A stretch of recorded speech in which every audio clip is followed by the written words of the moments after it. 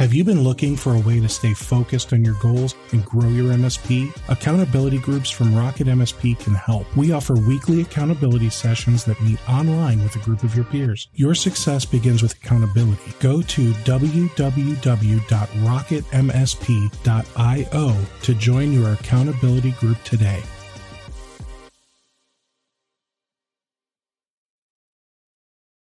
So I need to mark this episode as explicit content. Yes. Yeah, but you might get banned from YouTube because of JV.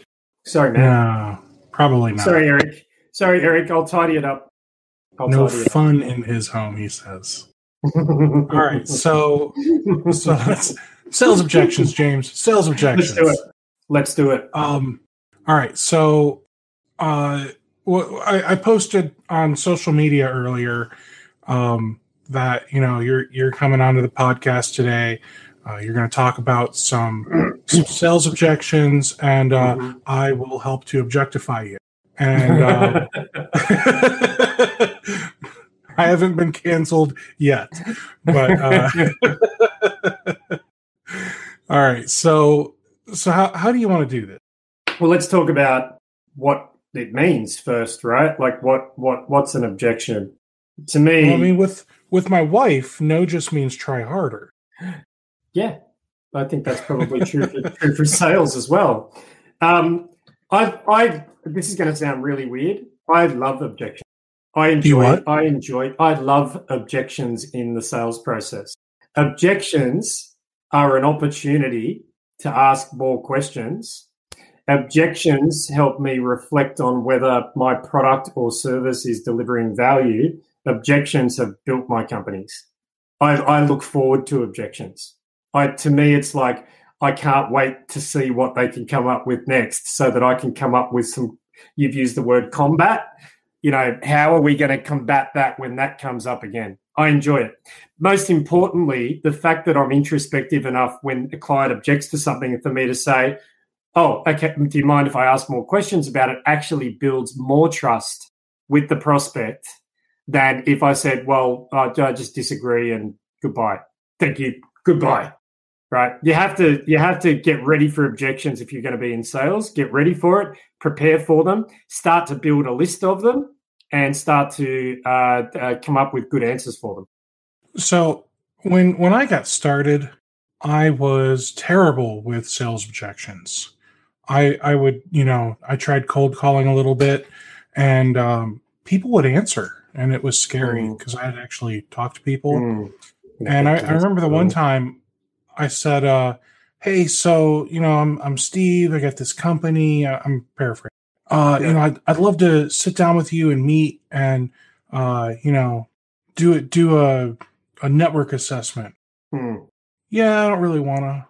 Oh, okay. Thank you. Bye. Like, well,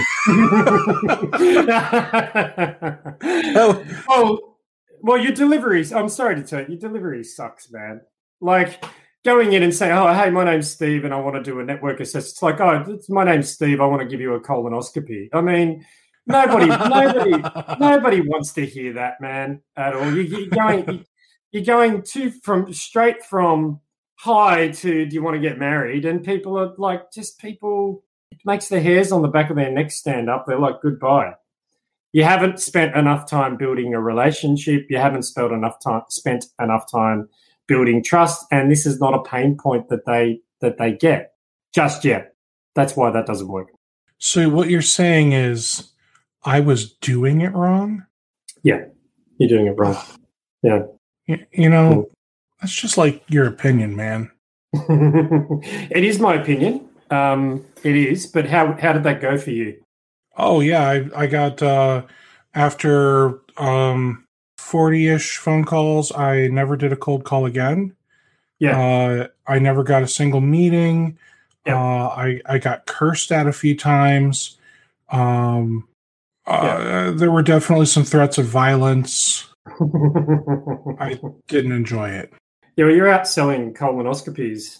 I mean, how many takers are you going to get? I like to think of it more like an enema. Right. Well, then... Or just a bidet, even. Like, everyone knows, like, Everyone loves a good spritz. See, I can't think of a time in the last. I mean, by the way, I did all of that. It's just a disaster. Sure. I've done all of that. Absolutely. I've made every freaking mistake imaginable. I wouldn't be sitting here if I hadn't made all of these mistakes. So this is no disrespect to anybody in the audience. I've done it. I've screwed it up multiple times. It's questions is the answer. Questions is the way to get people talking and finding out where they're at, what they're looking for, what their pain points are. And then at some point, that's when you slide in the network assessment, because you heard something and said, well, the best way for us to diagnose what's going on right now is to do a network assessment. It's not a colonoscopy, right? First step is, I just heard something that made me think that you really need a network assessment. And when you're ready, let me know. This is how it works. Here's a quick overview of how that works. And let's get that scheduled in. Right? Yeah. So I've learned, when I look at, like, I'll just use web design, for example. If somebody says, I need a website, why do you need a website? Oh, I want to get found online. Okay, well, I could just say, all right, well, I know how to use WordPress and Yoast, and we'll run some Google ads, and no problem. How's $3,000? Sound good? You could just do that, but why else do you need a website? Well, it looks bad. Oh, okay. Well, I can use this theme. It'll look really good. How's $4,000? Sound good? Why else? Just keep doing that until it gets awkward, or they have nothing else to say. You want to draw out all of the answers from the beginning, and then out of everything that you've told me, what's the most important reason? Why? These are. I'm sorry. I know we're just sort of freestyling, right? But these aren't the right questions.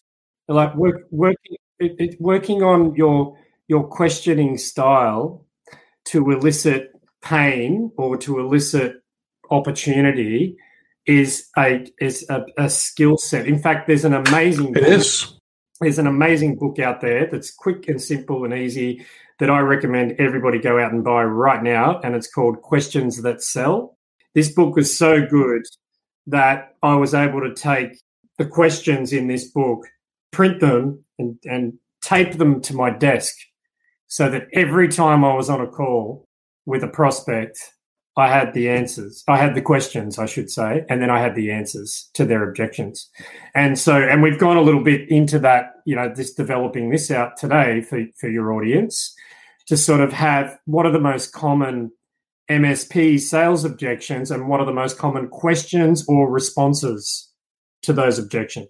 So that book helped teach me that. Yeah. So you actually what question would you ask? Sorry to interrupt. I would say to that person, and I learnt this from another podcast guest of mine, I would say about the website, if your website was a person, what would that person's job be?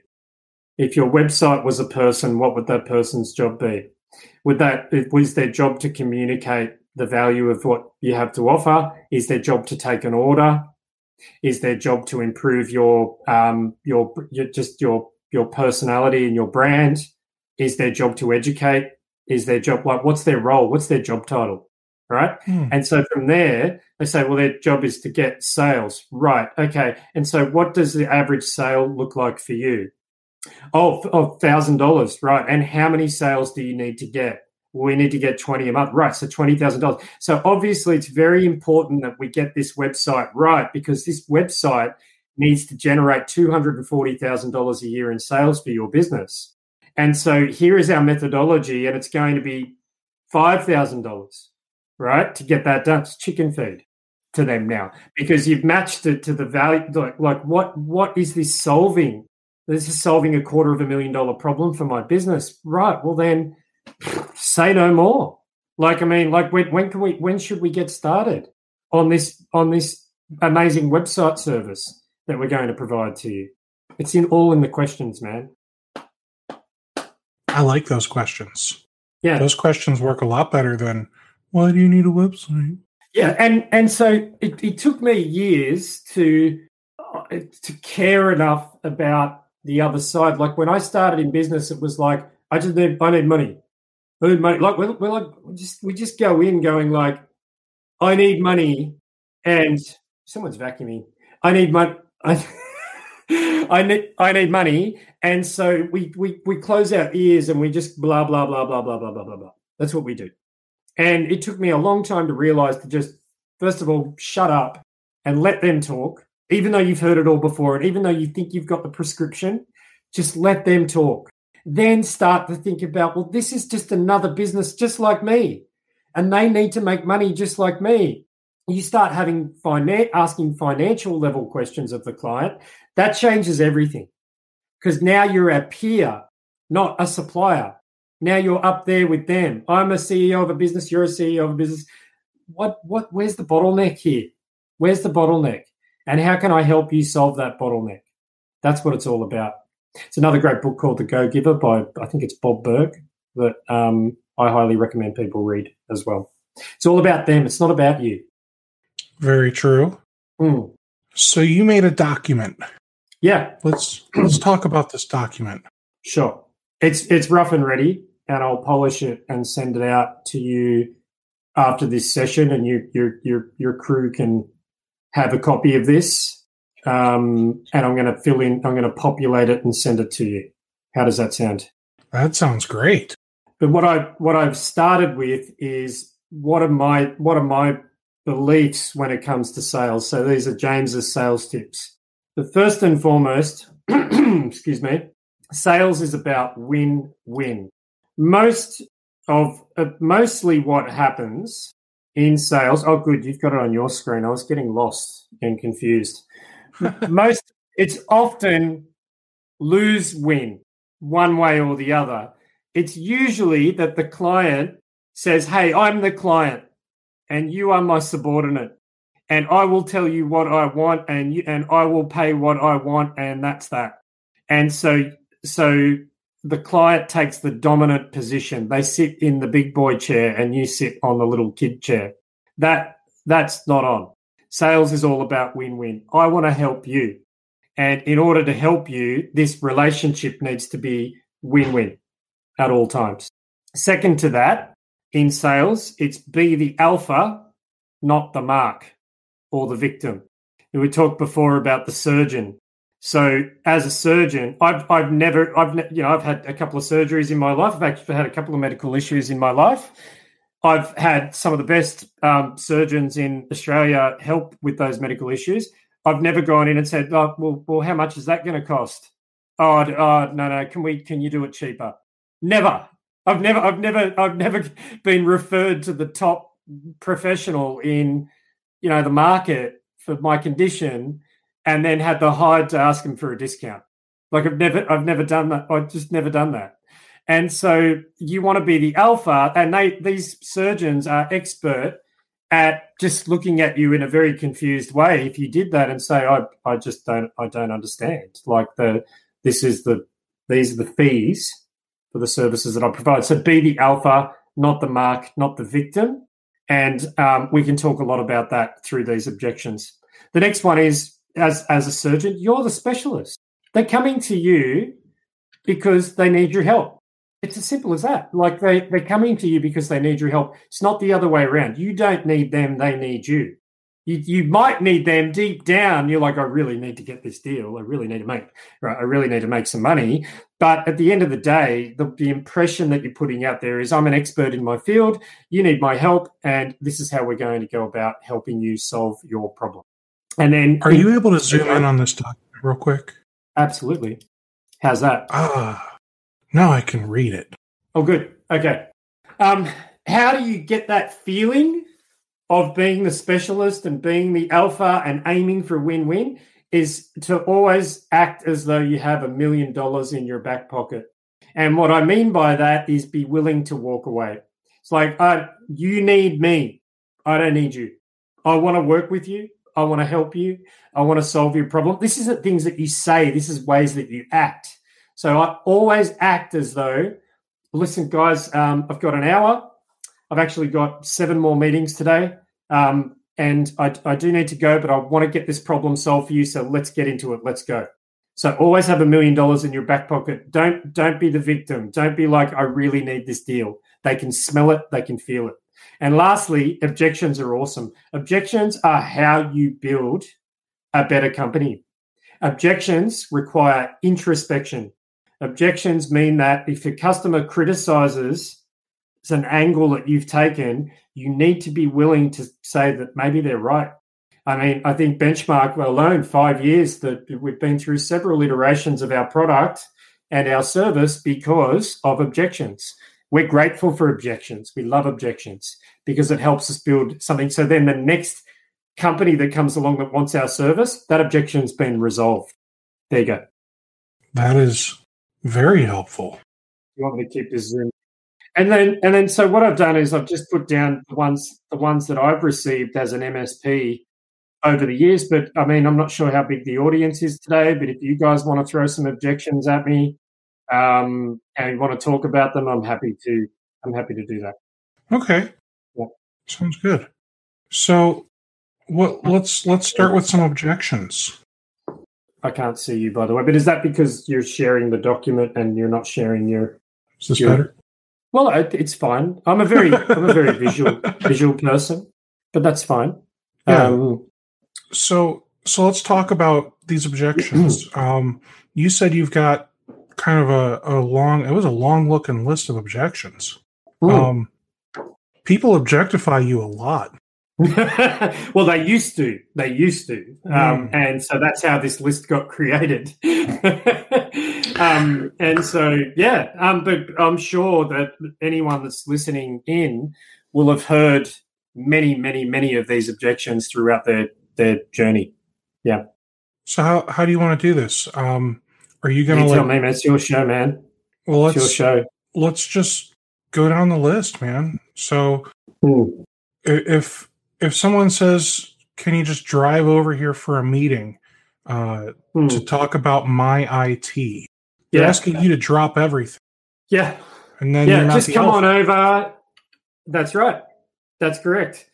So, by the way, I'm not opposed. I mean, I know we're in COVID times and maybe for some areas not a great idea to drive over and have a meeting, but I'm all for meetings. I'm all for meeting somebody, but not without an agenda and not without asking some qualifying questions before I get in my car, give up.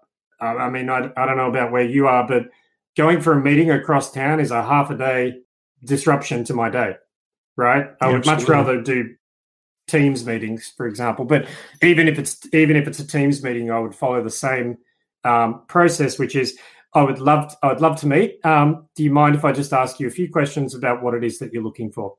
And some of those questions might be, how did you find out about us? What are you doing right now? Like, how is your IT being managed right now? What are some of the issues that you're having with your IT? What other options have you explored? And this is the most powerful one, in my opinion. What other options have you explored? What we're looking for is if this person is IT shopping, right? And that's okay.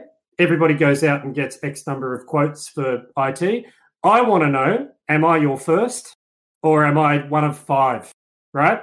If I'm the first, I would say, do you know what? I would actually recommend that you speak with, I'm an expert at blah.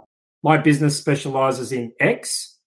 I would actually love it if you would have a chat with those other providers as well. And I would like to come in somewhere towards, like, once you've got a few quotes for what you're looking for, and I would love to come in and have a chat to you about what you like and what you don't like, and just give you my opinion and just let you know what I think. I've actually got a bit on this week, but I'd love for you to get a couple of quotes, and then why don't we meet next week? I'm not going to drop everything and come over right now, is basically the sentiment. And so that's how I would handle that. I call that an objection. Some people think that's an opportunity. It's not. Most of these meetings don't go anywhere, in my opinion. So that's one. I see the next objection is, send me a proposal. Yeah. How many times have you spent an hour you've gone over for that coffee, so you've already fallen into the first alpha trap, which is that you've showed up at their office and they've spent an hour talking about we don't like the router that they put in, and we've had internet dropouts, and he's too slow to respond to my emails, and and then you're like, you've told them, okay, well, this is who we are, this is what we do, and let's get started. And they've said, no, just send me a proposal. How many times has that happened to you? Too many to count. Right. How many of those proposals? The sad thing is, let me tell you how long I spend on that proposal. Yeah, too long. I don't want to tell you. Yeah, too long. I made a quite a popular video, I think, a couple of years back, where I told the audience that I don't do proposals. I don't do them at all. And so I'm not against proposals, and I think everybody's thinking about this is different, but I actually don't do proposals. I do confirmations. Confirmation of the discussion that we had today, and confirmation of the price that we agreed on, and an invoice or an agreement. That's what I do. So the send me a proposal objection is, I would love to send you a proposal. We've just spoken for an hour. What did I miss? What is it that we haven't talked about today that we should talk about before I go away and try to guess? Right? Before I go away and try to put this into a document, what did I miss? And that means I don't mind if we have to talk for another hour, because I'm getting more. Oh, you know what? What I wanted to know was what your SLA is. Oh, okay, well, let's talk about that now. Tick, that one stop. I wanted to understand your price. Okay, well, let's talk about the ranges now. Tick, now we've talked about price. I want to know how many people you've got. Tick, okay, now we've talked about that. What else would you like in the proposal? And until they've completed that series of questions, I don't leave. And then I say, listen, I'm not going to send you a proposal because I think we've covered it all. What I'm going to do is send you a contract, or what I'm going to do is send you a confirmation by email of everything we've talked about. And if anything else comes up, you let me know. Otherwise, I'm looking forward to moving forward with you. And I just saved a Friday night. How many weekends have you lost with family, friends, activities? You've done this glossy document, you've spent hours on this thing, and they don't buy. Or you send it to them and they go, no, that's not what I wanted. And it's like, well, we just spent an hour together. Why didn't you tell me what you wanted? Why didn't you say that? So when you send them that contract, what do you say, like, in the body of the email? Because obviously you're going from we just met for an hour to F you pay me.